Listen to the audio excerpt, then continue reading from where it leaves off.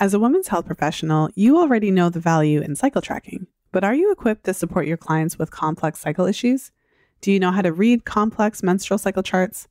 Were you ever taught specific step-by-step protocols to deal with irregular bleeding patterns, abnormal cervical mucus, chaotic basal body temperatures, and progesterone issues? That's where FAMM comes in. The Fertility Awareness Mastery Mentorship Program is designed specifically for women's health professionals with busy practices. We've cut out all the fluff so we can be laser focused on what you need to serve your clients better. Registration is now open for the next class of FAMM. Classes start toward the end of June, and early bird registration is open until June 14th. Apply today at fertilityfriday.com/FAMMlive. That's fertilityfriday.com/FAMMLIVE. This is the Fertility Friday podcast, episode number 523.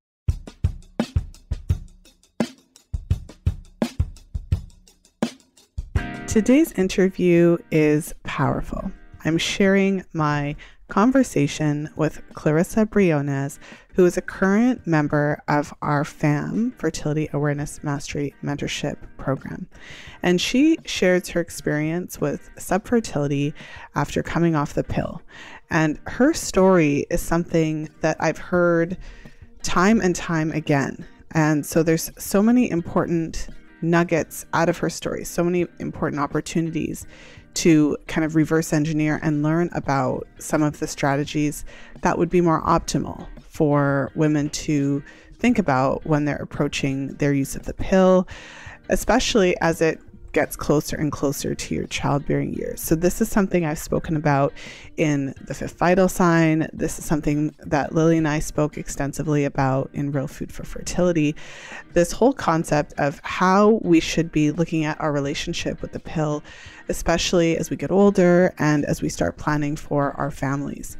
So today's episode is, I would say, a must listen. And if you know anybody in a similar situation, any friends who've been on the pill for quite some time and you know they plan to conceive in the future, I feel like this episode is something that would be extremely helpful for anyone in that situation who's never really considered what would happen if you came off the pill and you didn't get pregnant right away.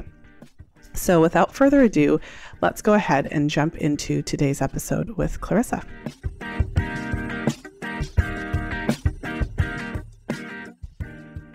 And I'm excited to be here today with Clarissa Briones. Thank you so much for being here. Yeah, thank you for being here. It's really an honor to be on this podcast. It really feels like a full circle moment because I'm such a huge fan. I listen to your podcast all the time. Oh, amazing. Well, and it's so fun. I love doing these episodes with our FAMM practitioners. So at the time that we're recording this, I still can't believe that we're kind of like 2 months out because it feels like we started just yesterday, but you have made it a lot of the way through the program. So we're in our final couple of months. So congratulations, first of all. It's a huge accomplishment, even making it this far.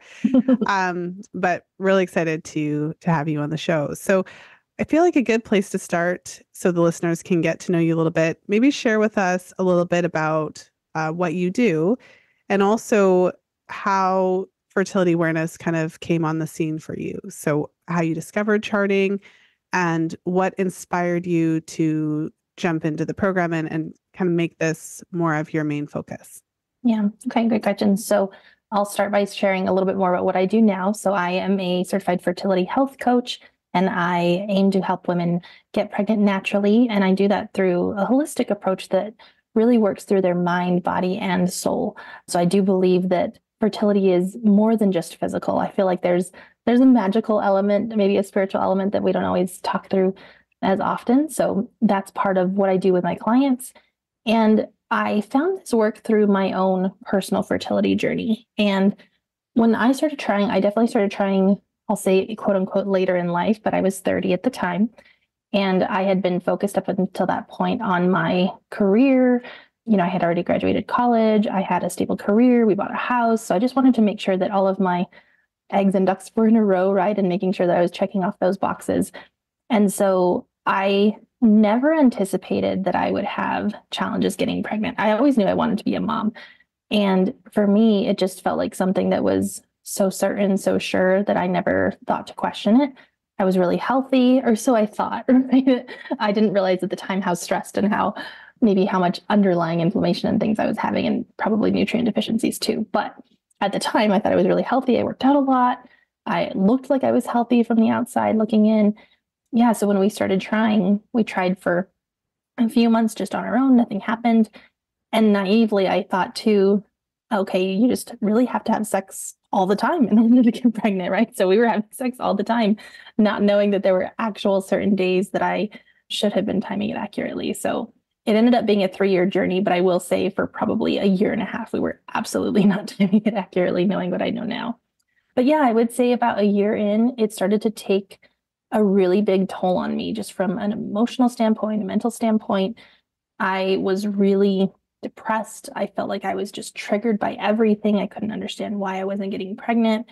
And it was just really hard on me. I felt like I hit this rock bottom in my life, and I felt like such a different version of myself almost, right? Where I didn't really recognize who I was becoming at that point. And I wanted to get back to how I used to feel. And I started to explore some of the mindset pieces too, and just tried to work through that component and make myself really feel better on the journey, because at the time it was just really difficult. And this was around the time too, I hadn't discovered charting yet necessarily, but I had discovered your podcast and then also your book too. I read your book, and that was a life-changing moment for me, I will say, because up until that point, I had been on birth control before we started trying. I was on it for 13 years, and for no reason other than just to avoid pregnancy. And I had no idea the effects that it was having on me. I had no idea how detrimental really it could be. I felt like I just made this decision without a lot of information. And so reading your book gave me a whole lot of insight, introduced me to the world of charting. And from there, I was just hooked, thinking like every woman needs to read this book. I remember telling my mom, my friends, everybody about the book, like, have you read this? Because every woman needs to read this book. So yeah, I think that's how I got started. I'll pause there and just see if you have any questions or if you want me to continue on.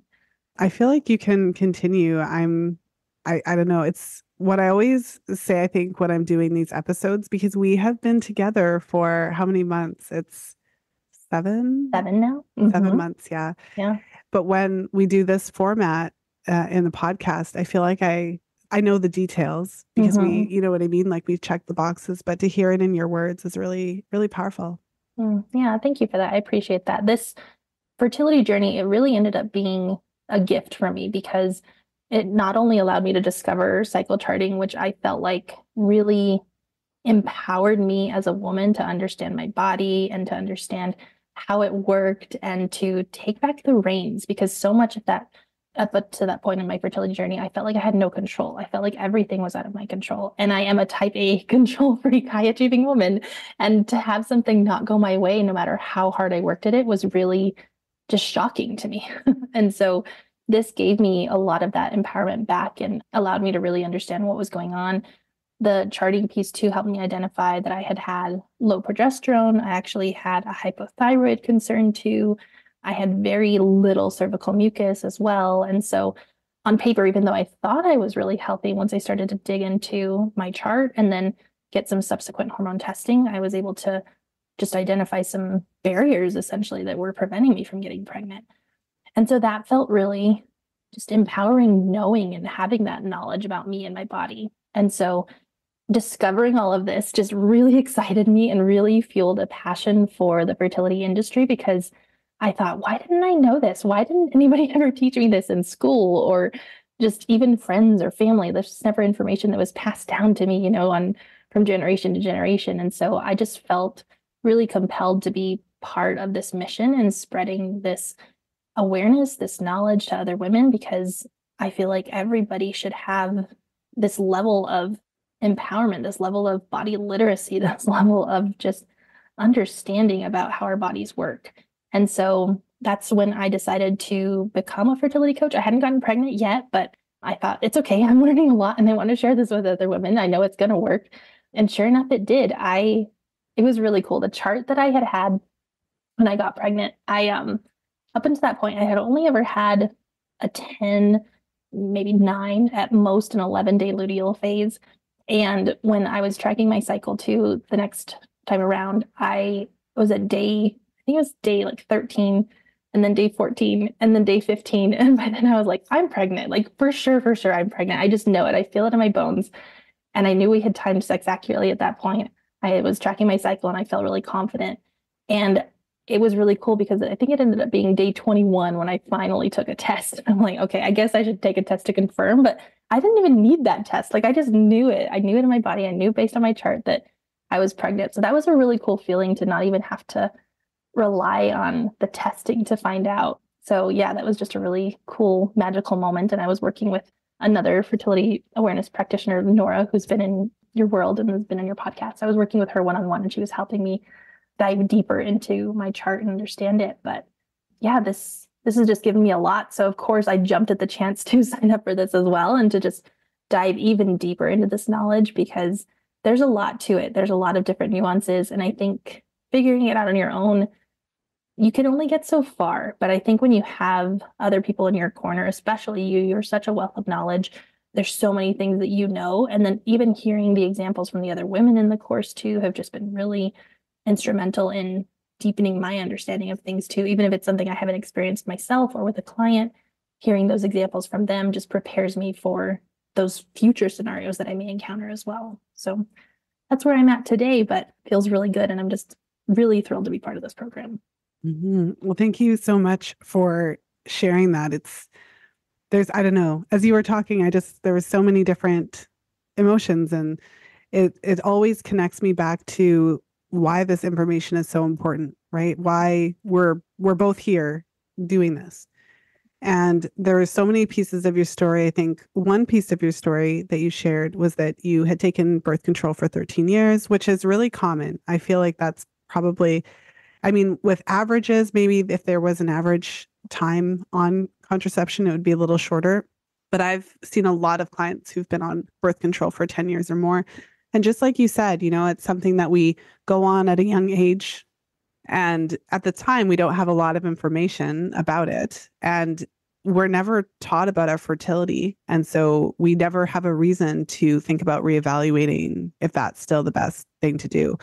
And I feel like that specific piece is what I'm always harping on. I harp about it on the podcast. I harp about it in my books.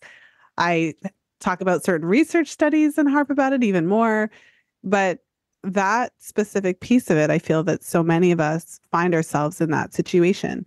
So, for example, knowing what you know now, had you known about post-pill transition phase, it's not that it wouldn't have been devastating because it still took, far too long for the conception to happen. But maybe you could, I don't know if it's even a fair question, but there's so much more that you know now than you did, So if there was something that you could tell because you said you started trying at 30. So if there was something you could have said to your 28-year-old self, what would it have been? Yeah. So I'll actually take it back to my 26-year-old self because this was a moment that I had where some, I guess, internal intuition kind of kicked in. That was when I had gotten engaged. So, actually, no, you're right. It was 28. I'm glad you asked about 28, actually. I'm sorry, I got the math wrong. Yeah, because we were engaged for 2 years and got married at 30. So at 28, I remember thinking I had gotten engaged. And that was when we decided, okay, I think it's really going to start to be time to start trying. That felt like the right move at the time. And so I remember going to my annual appointment that year with my OBGYN and asking her specifically, should I get off birth control now? Because I just had this inkling, like, if I'm going to start trying soon, maybe I should give my body some time to wean off of it and just see what happens. And I remember asking her that question. And she told me, oh no, unless you want to get pregnant tomorrow, make sure that you do not get off birth control because the second that you do, you're for sure going to get pregnant. So if you're not ready now, you might as well just stay on until you're actually ready to start trying and ready to actually become pregnant. So I thought, okay, that's fine. And I trusted that. I trusted her. I trusted her expertise, her knowledge. After all, she's a doctor. Like, what do I know compared to her? It was just this little voice in the back of my head. And that was such a pivotal moment for me looking back, because that was the first time that I kind of ignored that intuition.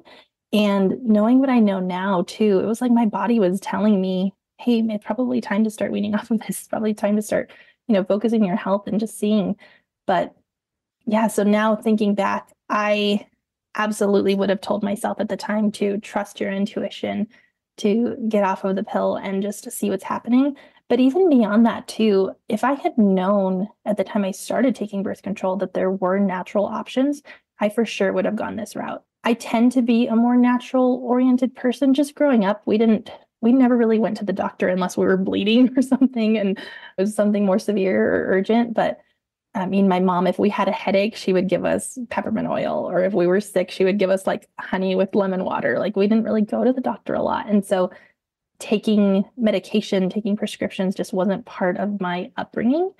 And it's interesting that I was just so easily convinced that, okay, here's this pill. I never thought to ask about side effects. I never thought to ask about anything. And of course, I mean, I was 17. You don't think about those things. It was more just like, okay, get me on this so that I can start having sex. But yeah, thinking back, it was just, wow, I didn't even think to question it. And there was no information presented to me other than here, take this every day unless you want to get pregnant. Don't skip a pill because then you're going to get pregnant. And it was all about avoidance. And I was just so scared at the time of getting pregnant because I knew I just didn't want that for my life at the time. I knew I wanted to be a mom, but I knew I didn't want to be a mom right then and there. And I have a lot of family members too who have experienced teen pregnancies. I have a lot of friends who got pregnant in high school too. And I just saw how different their lives were. And I knew that I wanted to graduate. I wanted to get a good job and do all these things first. So yeah, I would absolutely tell myself that knowing that there are these options that I would have gone this route. I would have loved to have tracked my cycle. Like I'm a data junkie. So all of this too just really gets my wheels going too, because it's fun. It's exciting to me. And yeah, it would have been a really cool piece to implement into my routine at the time. I would have loved to have done this sooner too. So now I feel like I have a daughter. She's a year and a half. I cannot wait to pass this information on to her and to give her this knowledge to help her feel empowered and to help her make an informed decision. If she chooses to get on birth control and that feels right for her, that's fine, but at least she'll have all of the information and she can make her own decision at that point too. So yeah, lots of lessons learned over the past few years. Mm-hmm. That is so wow. So when I asked that question, I had no idea how you were going to answer, but I actually had chills because this is an example that I give a lot. So for example, I mean, when I'm interviewed on other podcasts, for example, the birth control question comes up a lot. I think that really strikes a chord with people when they come into contact with my work, however they do. Yeah. And your example, so I can remember years ago, and I think this was either while I was writing the Fifth Vital Sign or before, I can still remember having a consult with this woman. Mm. So I did this like 15-minute consult.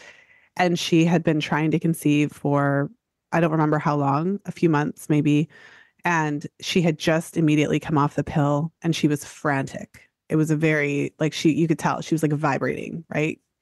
And, the reason obviously that she was so frantic and vibrating is because of all the things that you said. We're all taught that we can get pregnant all the time.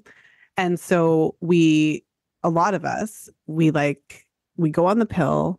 And then while we're on it, we're still terrified that we could get pregnant at any time, right? So the terror, it's not like the pill alleviates the terror. No. We're still terrified. We're just on the pill and terrified. and because we're always terrified, then the thought of coming off the pill is terrifying. So this is something that I talk about a lot. And this is something that we've talked about in the program, the concept of the intention scale. Mm-hmm. And, if you ask yourself on a scale of 0 to 10, like how much you want a baby today or whatever. Mm-hmm. And the crazy thing is that you could be at like a 0 or like a 1 in the sense of like, we're waiting until we get married. And then like the day you get married, you are a 10. 10. Instant. Yeah. And so this is the hard part. Because your mind can switch in an instant, but your body, if you were on the pill, it takes 9 to 12 cycles for everything to normalize. And realistically, what I've observed is that it does take about a year or so. It does take about a year or so. Like that's kind of that 9 to 12 cycle range before the cycle seems to kind of go back to being really robust and consistent and everything. And then if you learn about the nutrient depletion factor and all the different nutrients that are depleted on birth control, it does take a bit of time for that to kind of come online. And so when you said that 2 years before you went to your doctor. Mm. This is the example I've given that example in like who knows how many interviews. The exact one. It was like you took the words from my head because this is literally still happening. It's just like, what is going on? And I always say, like, your little voice, because you were like, oh, it's just this little voice in my head. Like, it was strong enough. You called the doctor, you made an appointment, you got up that morning, you took a shower. I bet you did your hair and makeup. You probably look just as pretty as you do now. Like, you went across town, probably. Like, is the doctor across town? Like, you did all these things for the doctor to be like, no. And so I just want to highlight that because we all have that intuition. The older that we get, the more we know that when we ignore it, things don't go the way we want. Yes, that's true. And that was just huge. So I just want to draw more attention to that because we all have that. And I feel that is kind of a natural, and even if you think about it, like now in retrospect, hindsight is 2020, but like it is logical. It's logical to think, well, man, I haven't seen what my actual period looks like in 13 years. Wonder what it looks like. Well, I thought I had my period for 13 years though, right? So like while you're on the pill and you have that withdrawal bleed, you think like, oh, everything's perfect, right? I have this predictable period, this every 5 days, it comes exactly according to the calendar. I could predict it to the day, to the minute. And I really thought nothing was wrong because I had no symptoms on the birth control pill. Not that I was aware of at the time. Now looking back, there were definitely like some gut issues and things too that I experienced later on that I can now think like, oh, I did have that while I was on it, but nothing extreme. I know some people get on it right away and maybe they experience really big like mood shifts or something like that. But I was really hunky-dory. I was totally fine being on it. It worked for me. I remembered to take it. And I do remember the days when I would forget to take my pill, how terrified I would be and be like, get away from me. Do not touch me. Like, I don't know how to get pregnant right now. And so it's interesting to think that you don't think to question it, right? You don't think to question any of it until you are actually struggling to get pregnant. And I never thought that it was because of the pill. Like in my head, once we started trying, like I thought it was me. I just thought, okay, I'm broken. Something must be wrong with me. And I can't blame the pill fully, but I do think there was that level of just that like subfertility, I guess, that I was experiencing while my body got back into balance. But there was really nothing wrong with me, even though I thought there was. So it was just, yeah, it was a lot at the time. And now knowing what I know, I would definitely never get back on it. I mean, right now, I'm like a year and a half postpartum, and we're not actively trying, but we're also not trying to avoid. Like if I got pregnant, I would be fine with it, but I would like to wait a little bit longer. And my midwife, I remember once, like, I think it was maybe day 6 after I had my baby, where she's like, okay, are you ready to get on birth control? Or what birth control are you going to use? And I told her, I'm using fertility awareness. Like I said it so proudly, like, oh no, I'm not getting on that pill again. I know when I'm fertile, I'm going to start tracking my cycle. And she kind of looked at me like I was crazy. She was just like, oh, okay, like, are you sure? Because, you definitely don't want to get pregnant too soon right after giving birth. I'm like, no, I'm good. Like, I got this. I'm fully confident. I know when I'm fertile. I know when I'm not. And it just felt so against the grain. And I don't understand why it is or why this is not more common. But yeah, it's just something that I will always use like going forward. I have no need to get back on any type of birth control. Like I am a FAMM person for life. Love it. Love it. Well, so why don't we switch a little bit? I'd love to hear a little bit about what your experience has been in the program. I feel like your journey is kind of like you really were new to all this information, and then all of a sudden now you've had to like the just insane download of sure. all of the information. Yeah, it's a lot. And I don't say that in a bad way. Like it's a lot because it's so comprehensive. So I feel very equipped that even if I'm not encountering this certain situation right now with a client, I have this information to refer back to later too. So it just feels like I'm getting this complete vault of information of everything that I need. And because I was only charting personally for a long time before I joined this program, I felt like I knew this much of so much information, right? It was such a small portion from what I experienced because I didn't have really irregular cycles, or I didn't have a lot of some of the nuances I think that some of my clients will definitely be facing. And so now I just feel so much more prepared to be able to support them. And I know that I have you as a resource. I have the course information. The handouts are incredible too. It just feels like everything is literally laid out for you. This is just such a really well thought out program for sure. And it's very detail oriented. Like you really do think of everything. And so, and you're adding to it, even what we talked about today with some of the portions that you're going to be adding in soon too. It's just really an incredible place to be. So I think the information itself is really helpful. But beyond that, just being able to ask questions in the Slack channel whenever something comes up, and all of the hot seat information too. Like I've gotten so much more out of those conversations and just talking through things with you and having the ability to run things by you. And even Amy too. Amy's great. So I just feel really supported in this too. And I was intimidated at first, to be honest, because I was such a newbie at this and I'm still very new in my business as well. And I thought, gosh, is this going to be too advanced for me? But I think you do such a great job of meeting people where they're at too. Like you've been able to accommodate me for maybe some of my knowledge gaps, but then you're also able to just really go into this advanced version of things with somebody else who's been at this for a lot longer too. So it really is for everybody. Anybody who's wanting to join, like it's just a really great program. So yeah, I'm enjoying it. Oh, that's amazing. Thank you so much. You thought it would be easy. Teach them to chart their menstrual cycles, they said. Help them learn to use the menstrual cycle as a vital sign, they said. And then you saw the charts. You saw things that you didn't even know were possible, and you really don't know how to interpret them. Fortunately, I've created the perfect solution for you. I want to share with you our top resource for women's health professionals, how to interpret virtually any chart your client throws at you. This new resource breaks down complex chart interpretation into an easy step-by-step process. It will give you the tools you need to better support your clients. Head over to fertilityfriday.com/chart to snag your complimentary copy today.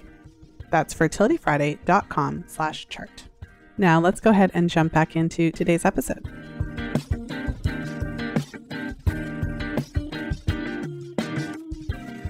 One question that I get a lot, because the program, it's all women in the program. And every year we've had somebody who either is pregnant in the program or was recently pregnant or it was pregnant before the program started, or there's always pregnancy. I was pregnant for one of the iterations because our daughters are similar in age. My daughter's going to be 2 in a couple of months. So tell us honestly about your experience, tell us how old your daughter was when you started, some of your concerns before you joined, and then how you managed to fare, because this is like a huge question for so many people. Yeah, I was really worried about it at first too, just because I'm a new mom, right? And so when I joined, let's see, let me do the math right. When did we start? Was it August? I think it was August or September. I think it was September 20. October. October. Oh gosh. Okay. See, I know. It's all I don't know what day it is today. blurry. Yeah. It was October when we started. So at that point, my little girl was only 9 months old. And I was nervous about that because being a mom's very time consuming. I mean, I work full time right now, but I work from home. And so I was just worried about, gosh, am I going to be able to commit to this too with the time commitment? But it has worked out. I really think too that when you find a way to make it work, I was overwhelmed at first, because at first I was like, oh gosh, what am I going to do? I wasn't charting at that point either personally, because postpartum, I was just kind of clueless about what I should be doing or how to chart, because it was just so different. And I hadn't had my cycle back yet. So yeah, it was thinking like, oh, is this the right time? Should I join? Should I not? But I'm so glad that I did, because I don't think there's ever going to be a perfect time to join, right? We're always busy. We always have something in life that might prevent us from getting to where we want to be. But I think when you're passionate about something, when you enjoy the subject, when you want to show up on the calls, when you want to do things, it makes it that much easier just to be able to prioritize it. So I think at first I was in a little bit of a funk, like, oh, what am I doing? But now I think you and Amy just really like pulled me back in, like, no, it's okay. We've got you. Let's do this. Let's do this together. And you've been nothing but supportive. So yeah, I think even now with she's almost a year and a half now, it's totally doable. So whether you are pregnant, whether you have a little one, whether you have multiple little ones at home, I mean, even on the calls too, like there's other moms on our calls, there's other women who are trying to get pregnant. And it's just such a great variety and diverse group of women. So we all can learn from each other. We can all support each other. And yeah, it's just really an encouraging place to be too, even with the cohort of the other women. Mm-hmm. Well, no, thank you for that, for sharing that. And I feel another question coming on because obviously when you started the program, you were not cycling and Mm-hmm. that was a concern. And so, I mean, that you weren't cycling because you were in postpartum. We've also had women in the program who aren't cycling because they are past their menopause. And so there's different scenarios. And we have some obviously women who join and they are cycling, but then they get pregnant, so they're no longer cycling. Yeah. So maybe share what your experience has been. And even if you want to dive into a little bit of just your experience now that your cycle has come back and how that was. I mean, the postpartum charting question is very popular as well. Yeah. Okay. Well, that's good to know. Yeah. It's funny too, because I was so obsessed with charting when I was in my fertility journey too. And then once I got pregnant, I didn't have a cycle. I stopped and I kind of got out of that rhythm. So when my cycle didn't return once I had my baby, I again just wasn't really charting because I didn't know what to chart. I didn't know without my cycle as that indicator. I just felt really lost. But you helped me to understand that essentially, like while I'm pregnant, I'm in this extended luteal phase. When I give birth, it's almost like the period phase. And now I was in this extended follicular phase up until the point that I ovulated. And once you said that to me, it just clicked like, duh, yes, that's what's going on. And so that prompted me to get back into charting. And I started to chart my mucus before I got my temperature back or my cycle back. And then once my cycle did return, I was able to actually start to see this really different shift. It was interesting. My temperatures were lower than they typically were, but then also my cervical mucus was just insane. Like the amount of cervical mucus I have now postpartum is crazy compared to where I was pre-fertility, because like I mentioned earlier, I really didn't have a whole lot. So even being able to talk through these changes and me not experiencing this before, thinking maybe this wasn't normal, maybe this wasn't okay, like is something wrong that I have so much? And so it was really great to be able to just talk through that and get back into the rhythm and the routine of charting, even with a little one, but then also starting to see the differences between postpartum and then starting to see the effects that breastfeeding has on it too, because I did, and I am still breastfeeding my daughter full time. We were doing co-sleeping too. So she was literally on me all the time. So I know that's partly why I didn't get my cycle back. It ended up being, I think, a year and 2 months before I got my cycle back. So even that, I was getting kind of worried, like, oh, is it going to come back? What's going on? Is it okay? So yeah, just a lot of different learnings, looking at things from the fertility angle to now looking at things postpartum and just trying to understand what those differences are. And yeah, you really helped me receive a lot of enlightening around some of that too. So yeah. Well, and I'm sure the listeners have noticed, like within the mentorship program, we do encourage all of our clients to chart, regardless of where they are. I mean, we have to kind of find some workarounds for clients who are, say, postmenopause. But even in that scenario, there are still certain things that you can pay attention to and even kind of experiment with, even just for a few weeks, so that you can familiarize yourself with some of the different aspects of it. And I mean, I have always firmly held the opinion that it is essential for somebody who is teaching other women to chart to have some level of experience with that. So even in your case where you were a bit limited in the charting, you recently got your cycle back. So that's really exciting. But we create as many avenues as possible for you to see as much charts as possible. Yes, yes. So I know you mentioned, the hot seats. We have our buzzwords in behind the program, and that's a word that we use for when we have essentially chart reviews for our practitioners in a group setting. So we're all meeting on a live call online on a Zoom call, and everybody gets the opportunity to have their own chart reviewed. And it's really interesting because that is what I have found is that speeds up the learning in ways that you just can't otherwise, because it exposes you to so many different situations that you wouldn't see in your own chart. I don't know if you want to speak to that, but I wanted to kind of touch on that because there was a part of the class where you were still charting, but obviously it's a little different kind of chart. I think it's a very important and actually a very educational experience to chart postpartum when Yeah. you are in that extended luteal phase and you can't rely solely on temperature like many of us do with the rise and fall because you're waiting to ovulate. So I do think that there's a lot of value in that type of charting, but it's still not the same as having that regular kind of ovulatory rhythm, right? So you could theoretically feel like you're missing out on something. Yeah. Yeah. I completely agree. And I think seeing the other charts too, even though I wasn't charting myself initially, just getting back into that rhythm by seeing other people's and seeing what they were experiencing too. And there are a couple of other people who are moms or they're working with clients who are moms or in the postpartum phase. I wish too that I would have done the temperature charting before I got my cycle back because I was just doing the cervical mucus. Just in full transparency, I think I was trying to figure out how to make that work, like with co-sleeping with a baby and then doing the thermometer and just waking up at different times, not getting enough sleep too. I couldn't figure out that routine. And then it would have been really cool though to be able to predict and see that ovulation also with the temp shift because it was just the mucus. And so we saw some patterns arising and we saw some differences. And it was telling me essentially that ovulation's around the corner and that things are changing, things are shifting. But I wish I would have done the temperature too, just to really confirm that. So next baby, I'm definitely going to be doing that. But for me, I think for now, the temp drop has been really helping a lot. I know it's not perfect, but just as a postpartum mom, that has made it a lot easier to incorporate into my routine too. So yeah, I've been using that right now for this cycle, for the past cycle. And then I just got my period recently too. So I'm on cycle 2 postpartum. But yeah, just having the experience of all of the charts that we see in the hot seats, like between all of the other clients, our own, is just really helpful and really insightful for sure.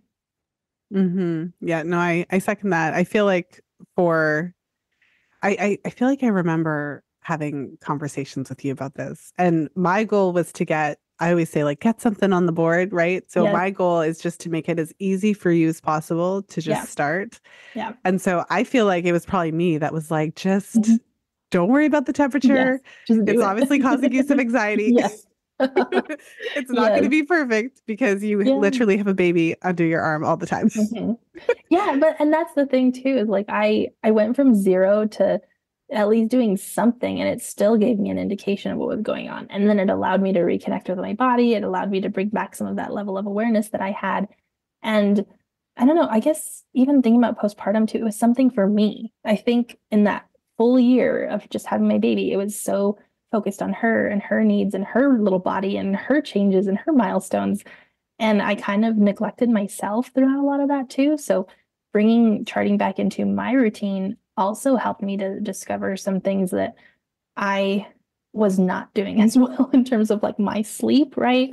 We talked about that a lot too. And just even my nutrition and how I was nourishing myself. I had stopped taking my supplements too. And just so many things that charting, it wasn't even just about the temperature and the cervical mucus. It was about kind of just tracking my lifestyle, my rhythms, my routines, and getting back into things that would be more nourishing and replenishing for me postpartum.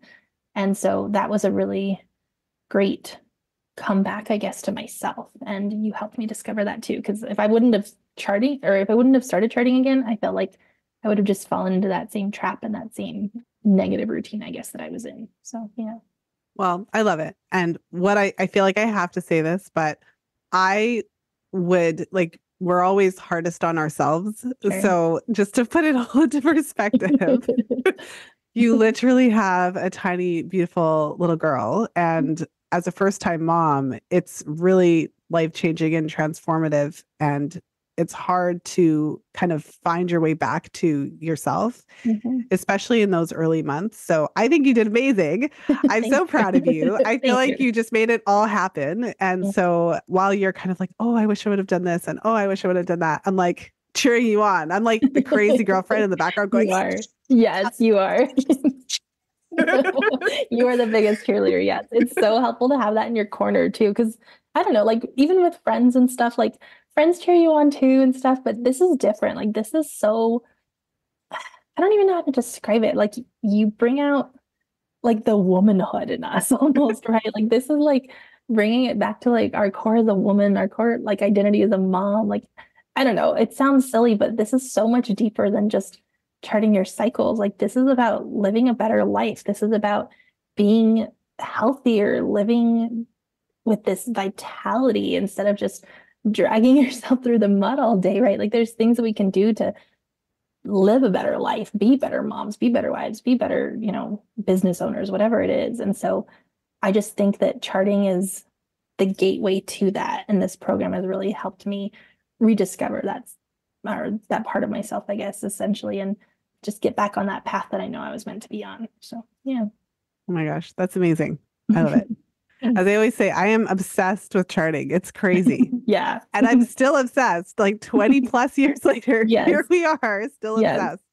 But I don't know that I think we've just been given this gift. We've been given this special tool, this way to connect with ourselves, this way to kind of gauge our progress. It can be a little cheerleader, because when you do the things that support your hormone health and your cycle rewards you. You feel better. It all kind of aligns. So I love that so much. I could talk to you all day. But as we start bringing our interview to a close, I was thinking of a couple kind of wrap up questions. And I mean, for somebody who is thinking about charting, right? Somebody who's kind of on the verge, or someone who's kind of dipped their toe into it, what would you want her to know? I would say don't stop, because I think initially it was hard for me. I was trying to figure out how to do this temperature thing. Some days I would forget to track it. Some days I would forget to like wipe before I peed. And, you think, oh gosh, if I'm not doing it perfectly, what's the point? And I think it's not about perfection. It's about progress. And your awareness, your knowledge will deepen the more you do it. If you're just looking at things with one cycle, it doesn't tell you the full story. Like you've got to really keep going to see those patterns, those trends, and the answers will reveal themselves the more that you keep going.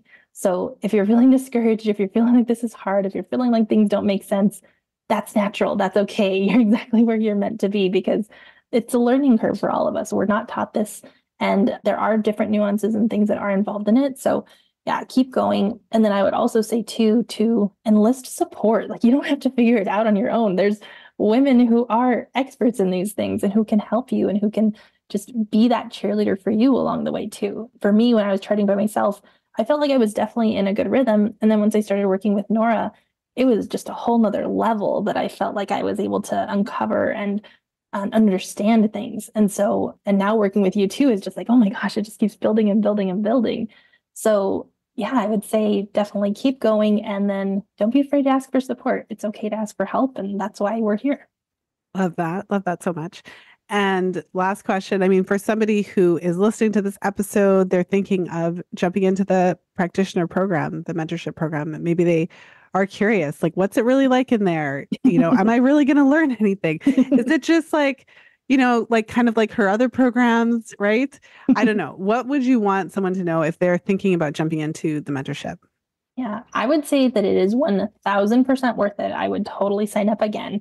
And I feel like it's not even just a program too. It's a community. Like I really feel like I have this support around me. If I have questions, if I need something, it's not just about learning the material. It's not just about gaining the knowledge, but it's about really just being supported and held by these other women and by you and Amy and just the whole group of people.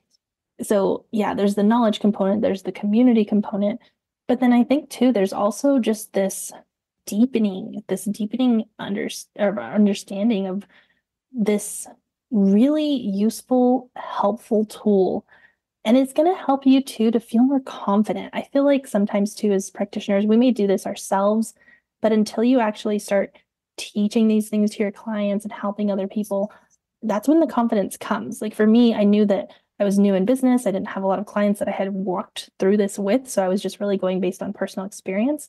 But now I feel like if somebody comes to me with a certain issue or a certain concern, I have the resources, I have the community, I have people that I can talk through this with. So I'm not alone in this. And I think that confidence is really just priceless when I think about joining a program like this. Oh, that's so amazing. Clarissa, you are just so sweet, and everything you said, you're trying to like make me cry.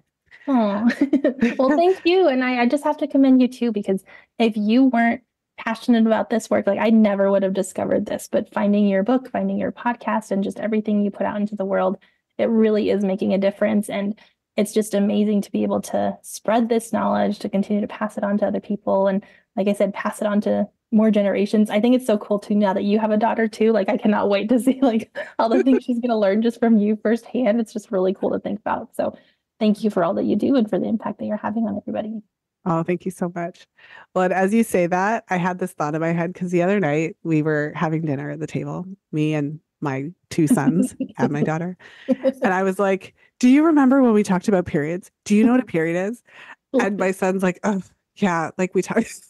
I love that so much. Men need to know this too. You know, it's funny. I got to share this too, because when I started tracking my cycle, I was so excited about it and so excited about like charting that I told my husband all of these things, of course, right? All these things that I'm learning. I'm like, hey, honey, look at this, look at this, look at this.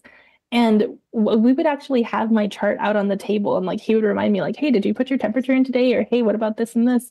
And I remember when I did get pregnant that cycle, obviously we were both looking at my chart every month too, to see like, okay, when are you fertile? When is the cervical mucus? When's your peak day? And he actually knew that I was pregnant too. Like he actually understood so much about like my luteal phase, and he saw that it was longer, and we were both kind of just like, like, okay, another day. Okay, another day. Here we go. And so like he knew too before we even took a test. So yeah, this isn't just for women. Like men need to know this about us too. And it can be a really cool, empowering thing for you to do with your partner on your fertility journey too. So it doesn't have to just be you doing it. You can make it really fun and track things together. And I think he even had a line of like him taking his supplements on my tracker, and he would check it off every day too. I love that like, so much. We're all involved. I'm always like somewhat envious when I have clients whose husbands are like so involved in their training. It's like, oh, and he writes down my temperature for me. And like,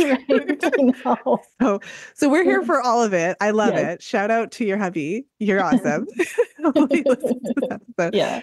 And if your husband is not as involved, or your partner, that's also okay. Because I remember, I swear we could talk all day. But my husband, when I got pregnant with our daughter, I saw like a 15-day luteal. I remember someone asking, like, you said it was 15 days, but like it's 8, like, right? Like the specific, like it's 15 days. But like, because I know my luteal phases are typically, like I have had the occasional 15-day luteal, but it's not as typical. We were trying. So I saw the day 15 come around, and I'm like, I think I'm pregnant, right? Yeah. And I'm just telling him, I'm like, honey, look, 15 days. And he's like, I'm going to like, right. Like he fact checked me. Yes. Like, dude, I wrote the book, but no, the man is still fact checking me. So I peed on a stick for his benefit. I was like, okay, this is just for you. Cause like, I already know. Yeah, exactly. No, it's true. Well, I mean, I do that all the time. There were so many things about sperm quality and whatever that I'd be like, here's what you should do. Here's what you should do. But then he'll hear it on a podcast, or he'll hear it somewhere else. And I'll be like, look, babe, I just found this out. Like, that's what I've been telling you, but okay, like we'll listen to your podcast. It's fine. So yeah, I can't win everything. But yes. But yes, no, thank you so much for being here. This was such a fun conversation. I love that we were able to go there. I love, like I said, I love being able to dive a little bit deeper, because I know a lot of your story, but it was just so powerful to hear it in your own words. So thank you so much for being here and for sharing. And I can't wait to share this episode with our audience. Yeah, same. Thank you. This was a really fun conversation. Thank you for the opportunity. Welcome. And do you want to do a quick shout out for all the things that you're doing, your podcast and your business? Like, sure. Yeah. Take it away. I have such a baby podcast compared to you, but I did start one. It's called the Fertility Friend Podcast. And I try to really just interview women so that they can share their fertility stories too, because I know that gave me a lot of hope on my journey and just made me feel less alone. So that's what I'm aiming to do with my podcast. So yeah, you can find that on Apple, Spotify, and everything too. My website is Blossoming Fertility. I've got a really cool group program coming up too that I'm super excited about. It's called the Conscious Conception Collective. And we're really just going to be diving in and going deep, like charting, but also like the emotional piece, mental piece, spiritual piece, connecting with your baby. There's just so much in it. So I'm excited about that. And then I do have a freebie, and it's called my Fertility Meditation Affirmations. I've got that wrong, Fertility Affirmations Meditation. And it's just an audio recording too. And it has a lot of really empowering affirmations that you can just listen to at night before bed, or whenever you get a moment to just really relax. I listened to something similar when I was on my fertility journey, and it just really gave me a sense of comfort and made me feel like it was possible that I could get pregnant, that it was meant for me. So yeah, I created that for people who are trying to conceive. And if that's you, then hopefully you'll listen, and hopefully it'll benefit you too. But yeah, thank you. I'm just really excited to be here. I love fertility. I'm like you, like I'm in this for life. I love this topic. I love women. I love helping women get pregnant. All of this is just really exciting to me. So yeah, thank you. Amazing. Well, for everyone who's on the go, we're going to make sure to put all those links in our show notes page. And yeah, thanks again for being here. This was a lot of fun. That's good. You too. Thank you so much. Thank you for listening. If you enjoyed today's show, please share it with a friend. You'll find the show notes page for today's episode over at fertilityfriday.com/523. I hope that you enjoyed today's episode with Clarissa. I really enjoyed our conversation. And we touched on such an important topic, which is hormonal contraception and this concept of the post-pill subfertile transition phase, where there is this period of time that they don't tell us about where your body is kind of transitioning back to a normal cycle where your hormones are normalizing and all those things. And I've spoken at length on the podcast and also in my work in the Fifth Vital Sign in Real Food for Fertility. I've spoken at length about this effect that the pill has on fertility.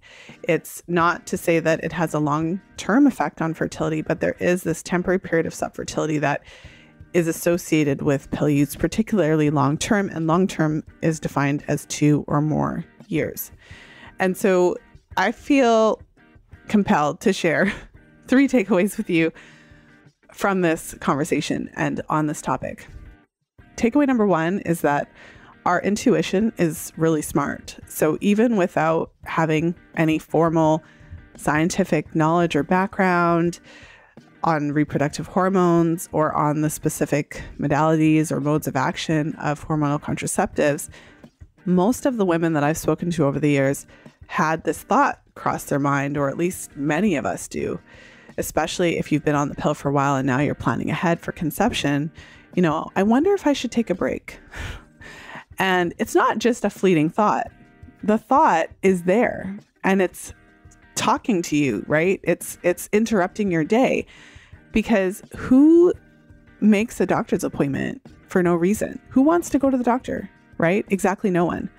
So this intuition is strong enough, and I've heard this just so many times, that many women go on to make a doctor's appointment to then ask their doctor if they should come off birth control. So takeaway 1, we need to listen. We need to listen to our intuition. Takeaway number 2, why is it that so many of us are willing to just delegate or just abscond our medical decisions to the doctor? So whatever it is that the doctor says, we just do it. We just do it. So the doctor says, no, you're good. Like, your intuition was irritating enough that you found yourself in the doctor's office. Like, you made an appointment, you got ready, you went, you drove across town, right? You took a bath, you did your hair, all the things. And then your doctor's like, no, you're good. And then you're like, cool, I'm just gonna let my doctor make this decision for me. It's amazing to me. This is not anyone's fault. This is how our society has positioned itself around the medical field. We have been trained from birth that the doctor is like a God figure and we need to do whatever they say. And so this is not an individual issue. This is a societal issue, because when you're in Clarissa's case, when her doctor told her, oh yeah, you'll for sure get pregnant, for sure, guaranteed, you can do that, you know, no one can make promises like that. But that was not based on scientific facts, research, or anything like that. That was based on her doctor's opinion. That had nothing to do with reality, obviously, because Clarissa shared that, you know, when she actually went to her doctor 6 months later, 6 months after she had been trying to conceive unsuccessfully, after the doctor had basically promised her that she would get pregnant right away, the doctor was like, oh, well, you know, infertility is pretty common. And yeah, so, but that piece of information didn't enter into the discussion when she asked her doctor about coming off the pill early. So, okay, takeaway number 2, it's hard it's not fair, but we need to be the ones that are taking responsibility for our health decisions. It doesn't mean we just ignore what our doctors say, but I always talk about the boardroom analogy. So picture yourself at the head of a boardroom table and all of your healthcare providers are around it. So you do need a doctor. You might have a fertility specialist, but you may also have a nutritionist. You may have a naturopathic doctor, a functional medicine doctor. You may have an acupuncturist, massage therapist. You may have a fertility coach or a fertility awareness instructor.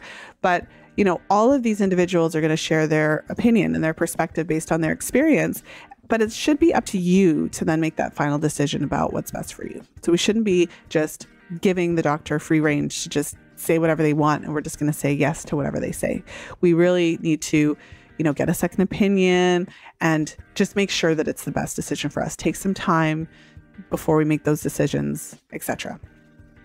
And the third takeaway that I wanted to share with you is that we don't need to ask permission in the first place. I think one of the things that I find the most fascinating about this type of conversation, and I've had this conversation at this point hundreds of times. This is why I'm taking time to share this at the end of the episode. This conversation is one that I've had so many times I can't even count. And what I find the most fascinating is that we feel the need to even ask permission in the first place. I mean, if you want to come off the pill, come off the pill. Why on earth would we feel like we have to ask our doctor's permission to come off the pill? What are they, the boss of us? Right? Like, what is happening here? I find that to just be so interesting. But again, this is no one's fault. This is the society that we live in. So of course it's nerve-wracking to come off the pill because you're told that that's the only option. We're told that. When I was growing up, at least they bigged up condoms, and I left high school believing that condoms were effective because they are effective to the tune of 98%. But I have talked about this on the podcast, maybe not as recently, but many times, that it seems as though the newer generation, so I'm now in my 40s, I find that the women who are in their 30s and 20s, they don't really trust condoms. They kind of grew up in a time where condoms were like, oh, no, they don't really work. So you need the pill and condoms, which it's a fair comment. Everyone gets to decide whatever they want to do. But I'm just saying that when I grew up, because I grew up in the kind of HIV AIDS era where that was, everything that people were talking about, I was taught that condoms worked. And so I was never under the impression that I needed the pill and condoms in order to prevent pregnancy. And many people actually successfully prevent pregnancy by using condoms.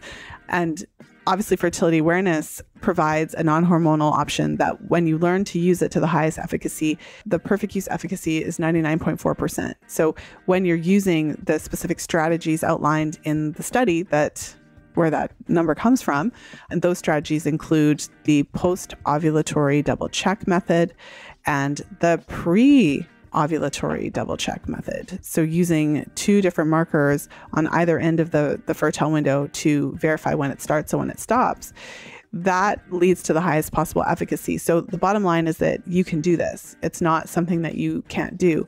But obviously the problem is that most women have never even heard about fertility awareness. They don't even know it exists, and they really feel like they have no option. So then of course you feel like you need to ask your doctor's permission because again, in our society, we're trained the doctors know everything.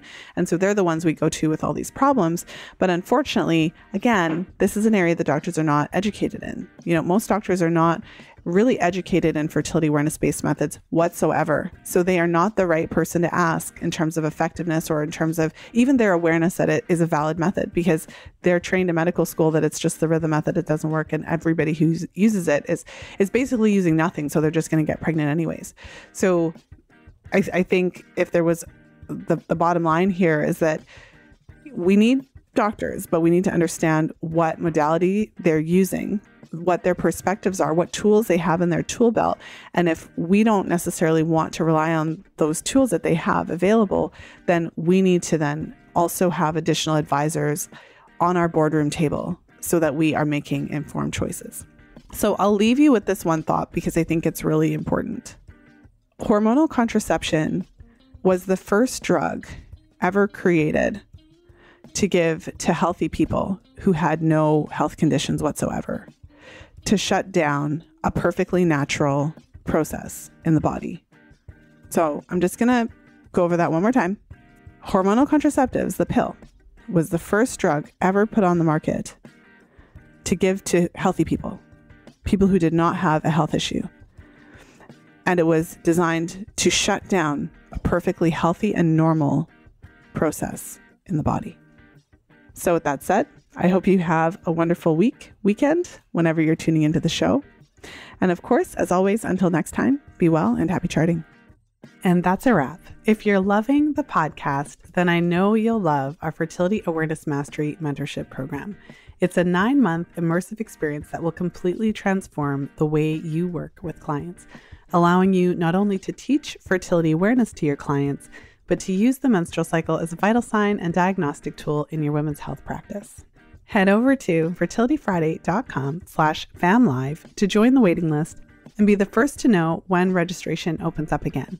There's no program like this offered anywhere. Transform your practice in 9 months.